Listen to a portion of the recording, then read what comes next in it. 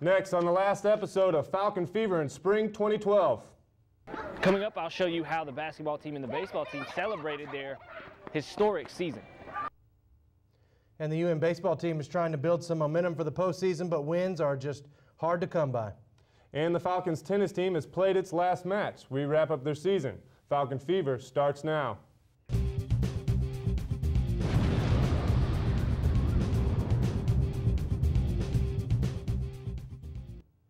Welcome in, everyone.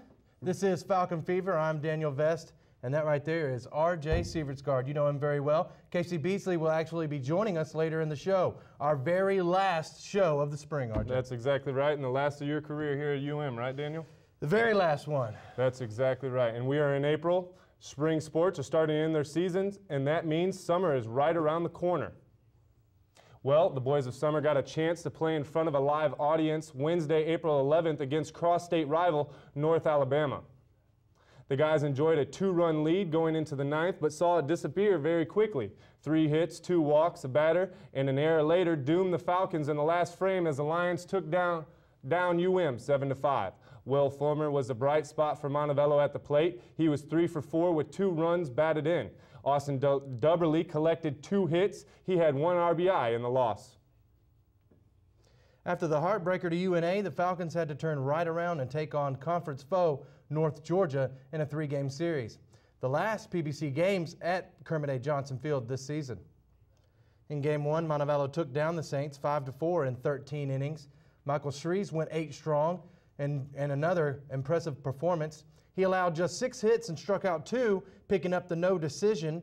North Georgia was able to split the doubleheader, however, winning Game 2, 8-4. Senior Heath Peterson went 2 for 5 at the plate. He drove Will Fulmer home in the bottom of the 6th on a double. In Game 3, the Falcons found themselves down 8-1 going into the 8th inning, and the deficit proved too much. UM's pitching gave up 15 hits en route to the 8-4 loss. Josh Headley went 3 for 4 at the plate. He knocked in a run along with Chris Ross in that 3-run 8th. With the loss, UM drops to 500 on the year and 15-12 in the conference. Still a few games left for the UM baseball team. April 18th, they face off against West Alabama. The Falcons then battle in a couple 3-game series. They wrap up the regular season PBC play against Georgia Southwestern, then take on Tusculum. The Falcons then take part in the Peach Belt Conference Tournament May 9th. Just before the live baseball game on the 11th, the men's basketball team was celebrated and honored for their historic run to the national championship game. Falcon Fever's own Coleman Sears went out to Kermit A. Johnson Field to cover those festivities. In the afternoon of the 11th, the university and its basketball team, along with the baseball team and a couple of fans, came out to celebrate their historic season and the run they had to the NCAA Division II National Championship. It was great. It's a great event for the campus, for the team, for athletics, and it's a really good event for MassCom to be able to put it on live. It was just a great time, and I think everybody enjoyed it a lot. He also wants everyone to know that even though one person's name goes on the dust jacket, that an accomplishment like this is made possible through the cooperation and help of many people. Dr. Day's book will be published sometime in 2013. I thought this was outstanding. Nothing could mean more to the student athletes and certainly to the college to have youngsters to have demonstrated such excellence at the level they did, and for the community and the college to stop to express their gratitude on this kind of production. With friends, family, fans, and even the superstars out to support, today's celebration was a hit.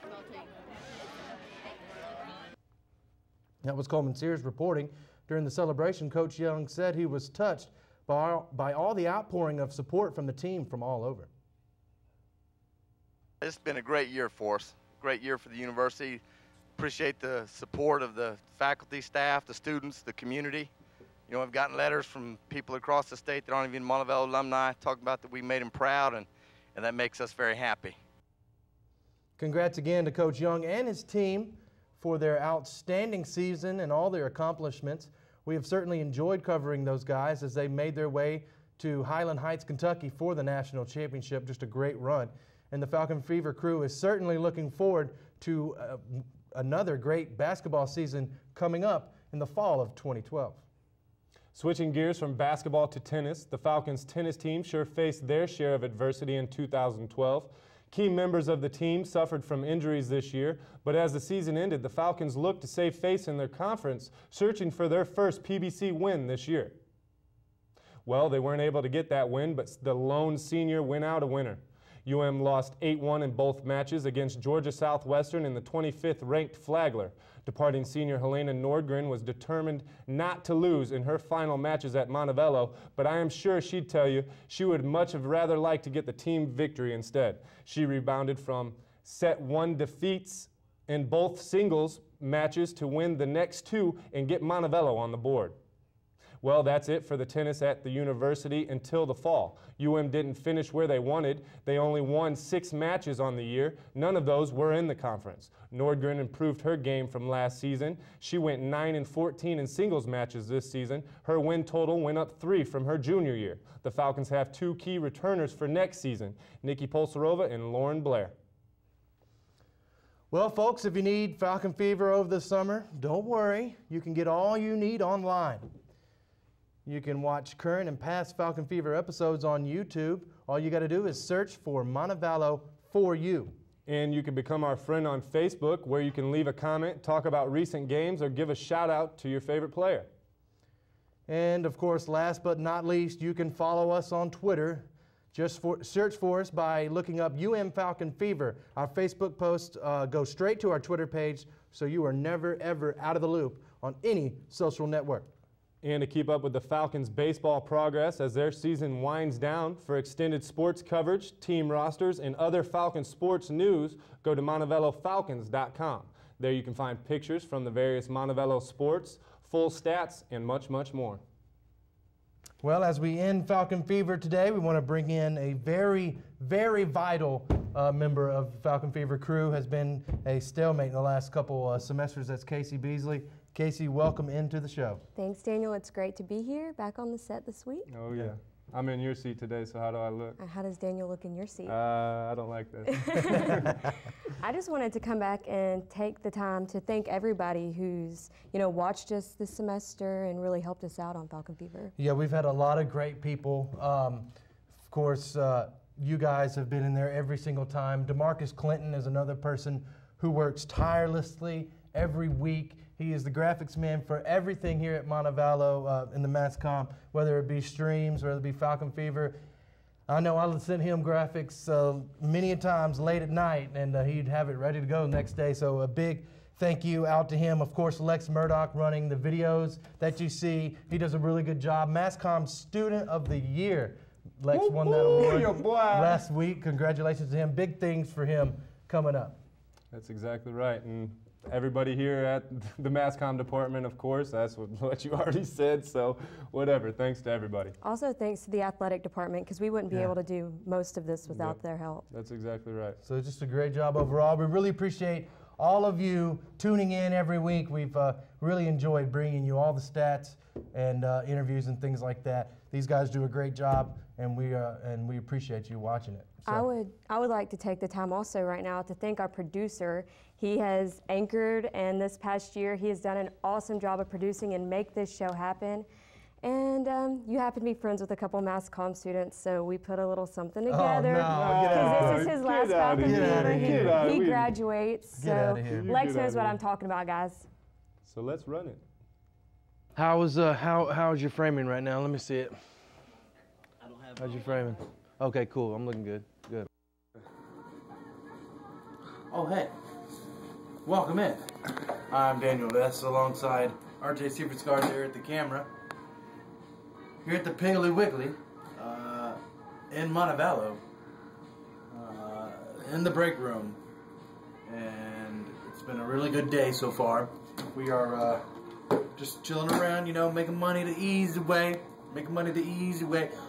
Hopefully Taylor don't kill us by the time we get out of here, so we can go home and enjoy some good old ribs. You know what I'm talking about? Them good old ribs make you want to slap your mama. Don't do that. If you are what you say you are, a superstar, then have no fear. The camera's here and the microphones, and they wanna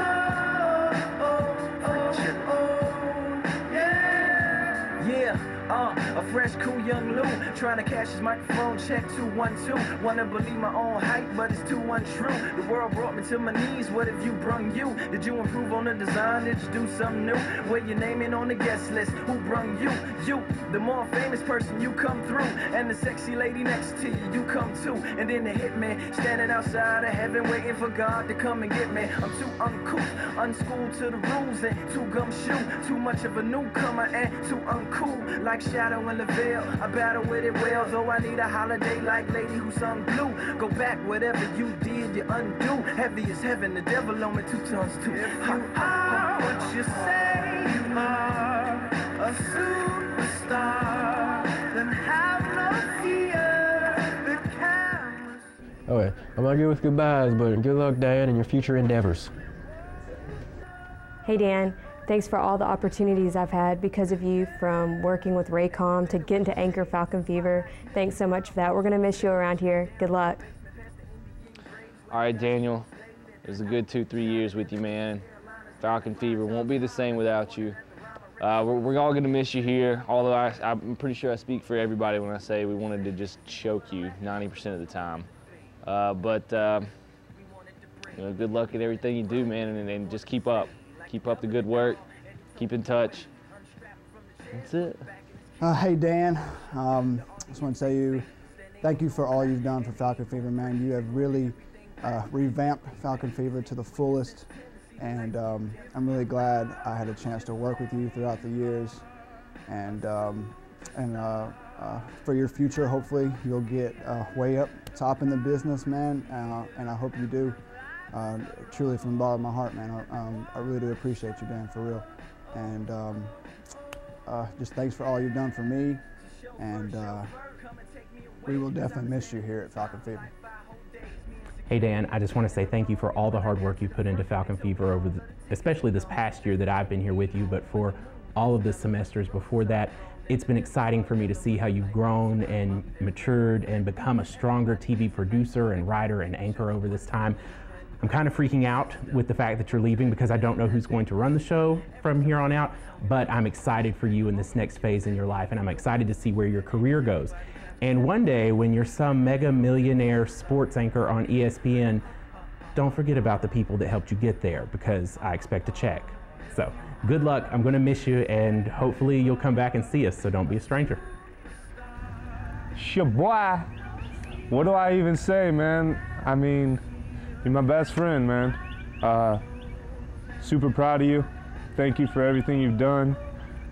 You've had my back since I got here in Montevallo, so I got your back once you leave Montevallo. So thank you for making me realize what my dreams are. Got me here to Masscom. It's all because of you, man. So I thank you so much, Dan. Love you to death. Best friend forever. So take it easy.